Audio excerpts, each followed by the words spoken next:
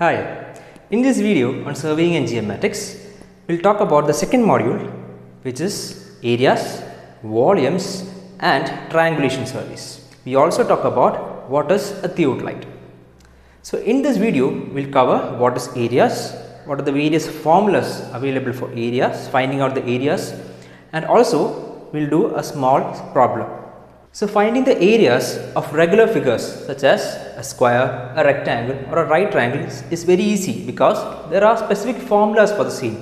L into B for a rectangle, A square for a square of side A and half BH for a right triangle of base B. So what if we have to find out an area of a triangle which is not a right triangle, but we know all the different sides A, B and C. For that we can use Heron's formula, right? S is equal to A plus B plus C by 2 and area is given by root of S into S minus A into S minus B into S minus C. We have studied this in our schooling, right? In plus 2 and plus 1 we have studied this to find out area using Heron's formula. But all these are for regular figures like triangles, rectangles or squares. ഒരു irregular boundary വന്നു കഴിഞ്ഞാൽ എന്താ പറ്റുക? Irregular boundary എന്ന് വെച്ചാൽ ഇതേപോലെ ഒരു സൈറ്റിന് irregular ആയിട്ട് ബൗണ്ടറി വന്നു കഴിഞ്ഞാൽ എന്താ ചെയ്യുന്നത് നമുക്ക് നോക്കാം. ഓക്കെ, ഇറഗുലർ ബൗണ്ടറി എന്ന് പറയുമ്പോൾ നമുക്ക് ഒരു സൈഡ് നമുക്കൊരു ഓഫ്സെറ്റ് ഒരു ലൈൻ നമുക്ക് വരയ്ക്കാം. ഇപ്പോൾ ഒരു പ്ലോട്ട് എടുക്കുകയാണെന്ന് വിചാരിക്കുക. സാധാരണ ഒരു ഇറഗുലർ പ്ലോട്ടാണ്, ഏതെങ്കിലും ഒരു ഗ്രൗണ്ട് ആണെന്ന് വിചാരിക്കുക. ഒരു സെൻറ്റർ ഒരു ലൈൻ നമുക്ക് വരയ്ക്കാം. ആ ലൈൻ എപ്പോഴും ഒരു റെഫറൻസ് ചെയ്യുന്ന എപ്പോഴും നമുക്ക് ലെങ്ത്ത് മെഷർ ചെയ്യാൻ പറ്റുള്ളൂ അല്ലേ. അപ്പോൾ റെഫറൻസിനായിട്ട് നമുക്കൊരു സ്ട്രെയിറ്റ് ലൈൻ നമുക്ക് ആദ്യം ചാർട്ട് ചെയ്യാം. ഒരു സ്ട്രെയിറ്റ് ലൈൻ നമുക്ക് പ്ലോട്ട് ചെയ്യാം. അപ്പോൾ ഈ പ്ലോട്ട് ചെയ്ത സ്ട്രെയിറ്റ് ലൈനിൽ നിന്ന് നമ്മൾ എന്ത് ചെയ്യും? സാധാരണ ഓഫ്സെറ്റ്സ് മാർക്ക് ചെയ്യും. ഓഫ്സെറ്റ് എന്ന് വെച്ചാൽ റെഗുലർ ഇൻ്റർവെലുള്ള പെർപെൻഡിക്കുലർ ഓഫ്സെറ്റ്സ് നമ്മൾ മാർക്ക് ചെയ്യും. ഇൻ്റർവെൽസ് ഈക്വൽ ആയിരിക്കും, എല്ലാ ഈക്വൽ ഇൻ്റർവെൽസിലായിരിക്കും. എന്നിട്ട് അതേപോലെ പെർപെൻഡിക്കുലേഴ്സ് എല്ലാം 90 ഡിഗ്രീസ് ആയിരിക്കും. എല്ലാം 90 ഡിഗ്രീസിലുള്ള പെർപെൻഡിക്കുലേഴ്സ് ആ ഇറഗുലർ ബൗണ്ടറിയിലേക്ക് നമ്മൾ വരയ്ക്കും. അപ്പോൾ നമുക്ക് ഈ ലൈൻ തൊട്ട് ഈ ഇറഗുലർ ബൗണ്ടറി വരെയുള്ള എല്ലാത്തിൻ്റെയും ഓരോന്നും ചെറിയ ചെറിയ പാർട്ടായിട്ട് കിട്ടും അല്ലേ. ഈ ഇൻഡിവിജ്വൽ പാർട്ടിൻ്റെ ഏരിയാസ് നമുക്ക് കണ്ടുപിടിക്കാൻ കമ്പാരിറ്റീവ് എളുപ്പമായിരിക്കും. ഫുൾ ഇറഗുലറായിട്ട് കിടക്കുന്നതിനെക്കാട്ടും ഇൻഡിവിജ്വലായിട്ട് ഈ ഏരിയാസിൻ്റെ ആ ഒരു ഓരോരോ ബ്ലോക്കിൻ്റെയും ഏരിയാസ് കണ്ടുപിടിക്കാൻ കമ്പാരിറ്റീവ്ലി എളുപ്പമായിരിക്കും. അപ്പോൾ ഇതിനാണ് പല പല മെത്തേഡ്സ് ഉള്ളത്. ഈ വെർട്ടിക്കൽസ് വരയ്ക്കാനല്ലേ, ഓരോ വെർട്ടിക്കൽസിനെയും നമ്മൾ O1, O2, O3 ഇങ്ങനെ ഞാൻ റെപ്രസെൻറ്റ് ചെയ്തിട്ടുണ്ട്. അത് എത്ര വേണോ ആകാം, എത്രയാണോ ലെങ്ത് അതനുസരിച്ച് അത്രയും വെർട്ടിക്കൽസ് നമ്മൾ കൊടുക്കും. ഈ വെർട്ടിക്കൽസിൻ്റെ പേരാണ് എന്ത്? ഓർഡിനേറ്റ്സ് എന്ന് പറയും. ഈ പെർപെൻഡിക്കുലർ ഓഫ്സെറ്റ്സിൻ്റെ പേരാണ് ഓർഡിനേറ്റ്സ് എന്ന് പറയും. ഈ ഓർഡിനേറ്റ്സ് ഈക്വൽ ഇൻ്റർവെല്ലിലാണ് പ്ലേസ് ചെയ്തേക്കുന്നത്. എല്ലാ ഓർഡിനേറ്റ്സും പ്ലേസ് ചെയ്തേക്കുന്നത് ഈക്വൽ ഇൻ്റർവെൽസ് ആണ്. ഇവിടെ നമ്മൾ ഡി വെച്ച് റെപ്രസെൻറ്റ് ചെയ്യുന്നു. ഇൻ്റർവെൽ എപ്പോഴും ഡി വെച്ചാണ്, സ്മോൾ ഡി വെച്ചാണ് റെപ്രസെൻറ്റ് ചെയ്യുന്നത്. എല്ലാം ഈക്വൽ ഇൻ്റർവെൽ, എല്ലാം ഡി വെച്ചാണ് പോകുന്നത്. നമുക്കിപ്പോൾ അതിനകത്ത് 10 ഓർഡിനേറ്റ്സ് ഉണ്ട് അല്ലേ. 10 ഓർഡിനേറ്റ്സിനകത്ത് ഈ ഫിഗറിൽ വരച്ചിട്ടുണ്ട്. നമുക്ക് എത്ര ഇൻ്റർവെൽ ഉണ്ടായിരിക്കും? 9 എണ്ണം ഉണ്ടാവും അല്ലേ. 1, 2, 3, 4, 5, 6, 7, 8, 9 ഇൻ്റർവെൽസ് ഉണ്ടാവും അല്ലേ. ഇൻ്റർവെൽ എന്ന് വെച്ചാൽ രണ്ടെണ്ണത്തിന് ഇടയ്ക്കുള്ളതിനാണ് ഇൻ്റർവെൽ എന്ന് പറയുന്നത് അല്ലേ. അപ്പോൾ 10 ഓർഡിനേറ്റ്സ് ഉണ്ടെങ്കിൽ അതിനകത്ത് n-1 അതായത് 10-1 9 ഇൻ്റർവെൽസ് ഉണ്ടാവും. അപ്പോൾ total length is equal to n into d എന്ന രീതി കിട്ടും. Total length is equal to L is equal to n into d എന്നൊരു വാല്യൂ കിട്ടും. അതാണ് നമ്മുടെ ടോട്ടൽ ബേസ് ലെങ്ത്. മൊത്തം ലെങ്ത് എത്രയാണ്? ഈ ലൈൻ ആദ്യം വരച്ചില്ലേ, ആ ലൈനിൻ്റെ ലെങ്ത്തിനെയാണ് ബേസ് ലെങ്ത് എന്ന് പറയുന്നത്. അതിനാണ് L is equal to n into d എന്ന് നമ്മൾ ഡിനോട്ട് ചെയ്യുന്നത്. ശരി, അപ്പോൾ ഇൻ കേസ് നമുക്ക് ഇതിൻ്റെ രണ്ടിൻ്റെയും ഒരു മിഡായിട്ടൊരു വാല്യൂ കണ്ടുപിടിക്കുന്ന വിചാരിക്കുക. O1ഉം O2ഉം ആദ്യത്തെ 2 ഓർഡിനേറ്റ്സ് ആണ് ഇവിടെ വരച്ചേക്കുന്നത്. ഇതിൻ്റെ ഇൻ ബിറ്റ്വീൻ വാല്യൂവിനെ നമ്മൾ സാധാരണ സ്മോൾ h വെച്ച് റെപ്രസെൻറ്റ് ചെയ്യും. സ്മോൾ h എന്ന് വെച്ചാൽ മിഡ് ഓർഡിനേറ്റ് എന്ന് പറയും. എന്താണ് mid ordinate? Mid ordinate is equal to average ആണ്. O1 plus O2 divide by 2. രണ്ടിൻ്റെ ഇടയ്ക്ക് അല്ലേ, രണ്ട് വാല്യൂസിന് ഇടയ്ക്ക് ഇൻ ബിറ്റ്വീൻ വാല്യൂ കണ്ടുപിടിക്കാൻ നമ്മൾ എന്ത് ചെയ്യും? എപ്പോഴും ആവറേജ് ആണ് എടുക്കുന്നത്. അപ്പോൾ O1 plus O2 divide by 2 values ഉണ്ട്, ഡിവൈഡ് ബൈ 2 ചെയ്യുമ്പോൾ നമുക്ക് ആവറേജ് കിട്ടും. h എന്താണ്? മിഡ് ഓർഡിനേറ്റ് വാല്യൂ എന്ന് നമുക്ക് പറയാം.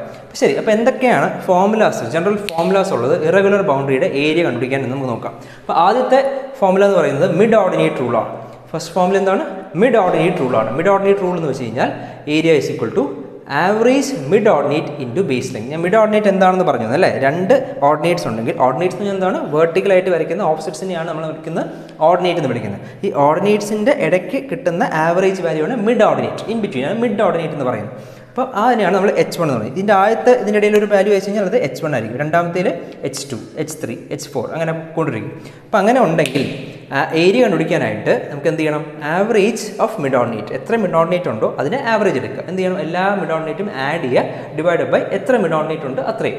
അപ്പോൾ അതിനെയാണ് H1 പ്ലസ് H2, H3 എത്ര എണ്ണം ഉണ്ടോ n എണ്ണം ഉണ്ടെങ്കിൽ ഡിവൈഡ് ബൈ n ചെയ്യുക. അപ്പോൾ നമുക്ക് ആവറേജ് കിട്ടി. ഇനി എന്ത് ചെയ്യണം? ബേസ് ലെങ്ത് ചെയ്യുക. ബേസ് ലെങ്ത് എത്രയാണ്? L ആണ്. ടോട്ടൽ ലെങ്ത് ആണ് ബേസ് ലെങ്ത് എന്ന് പറയുന്നത്.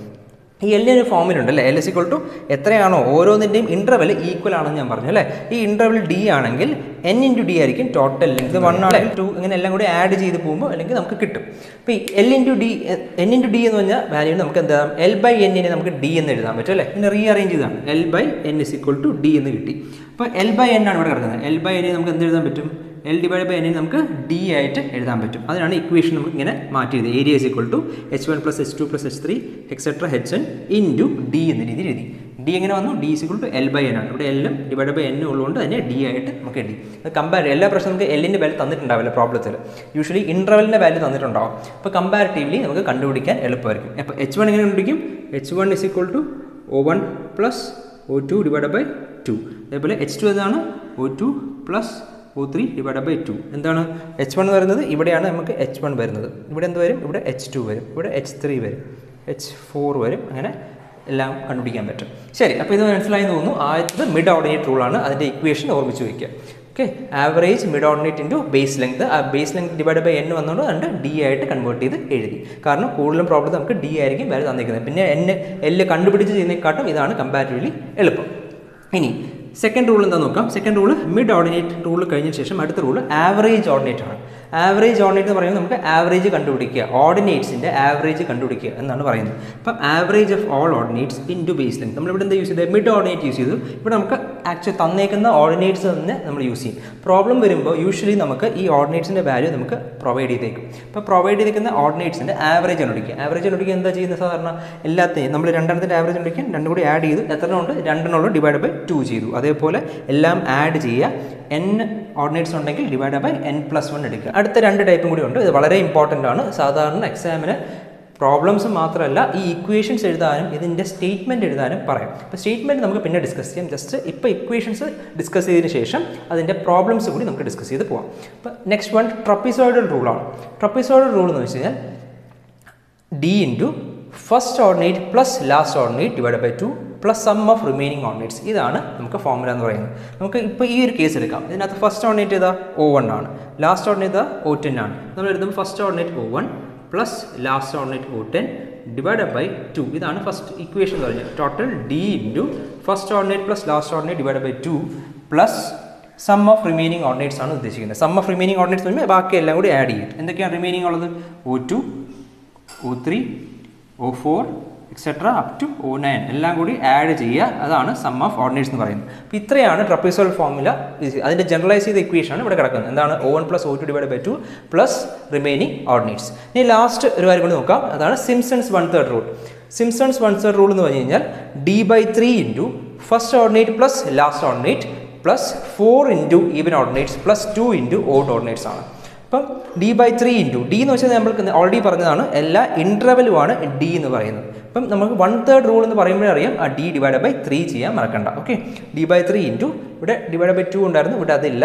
First ordinate plus last ordinate. First ordinate ഇവിടെ ഏതാ O1 ആണ്, ലാസ്റ്റ് ഓർഡിനേറ്റ് ഏതാണ് O10 ആണ് അല്ലേ. Plus even ordinates. Even ordinates എന്ന് വെച്ചാൽ ഈവൻ ഓർഡിനേറ്റ്സ് ഏതാണ്, ഇത് ഈവൻ ആണ്, ഇത് ഈവൻ ആണ്. ഈവൻ ഓർഡിനേറ്റ്സ് ഈവൻ പൊസിഷനിൽ ഇത് ഫസ്റ്റ് പൊസിഷൻ, ഇത് second position, 4th position, 6th position, 8th position. ആ പൊസിഷനിൽ ഇരിക്കുന്ന ഓർഡിനേറ്റ്സ് എല്ലാം കൂടി ആഡ് ചെയ്യുക. അതായത് first ordinate plus last ordinate. Last ordinate ഏതാണെന്ന് വെച്ചാൽ n ആണ് കേട്ടോ. O1 പ്ലസ് On ആണ് plus 4 into even ordinates. Even ordinates O2, O4 അങ്ങനെ എല്ലാം കൂടി ആഡ് ചെയ്യുക. Plus 2 into odd ordinates O3, O5 അങ്ങനെ എല്ലാ ഓർഡിനേറ്റ്സും കൂടി ആഡ് ചെയ്യുക. അപ്പോൾ ബേസിക്കലി കുറേ അഡിഷൻ ചെയ്യുമ്പോൾ നമുക്ക് ഇവൻച്വലി നമുക്ക് ഏരിയ കിട്ടും. d/3 ചെയ്യാൻ മറക്കല്ല, കാരണം സിംപ്സൺസ് 1/3 റൂളാണ്.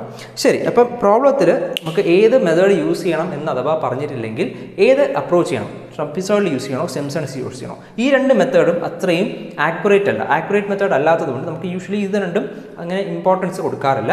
ഏറ്റവും ഇമ്പോർട്ടൻ്റ് ആയിട്ട് രണ്ട് മെത്തേഡ് ട്രപ്പീസോയിഡലും സിംപ്സൺസ് റൂളുമാണ്. ഇത്രയാണ് നമുക്ക് സാധാരണ ഏരിയസ് എന്ന് പറയുന്ന ടോപ്പിക്കിൽ യൂസ് ചെയ്യുന്ന ഇക്വേഷൻസ്. ഇത് വരുന്ന പ്രോബ്ലംസ് നമുക്ക് അടുത്തൊരു പാർട്ടായിട്ട് നമുക്ക് വർക്കൗട്ട് ചെയ്യാം. ഓക്കെ.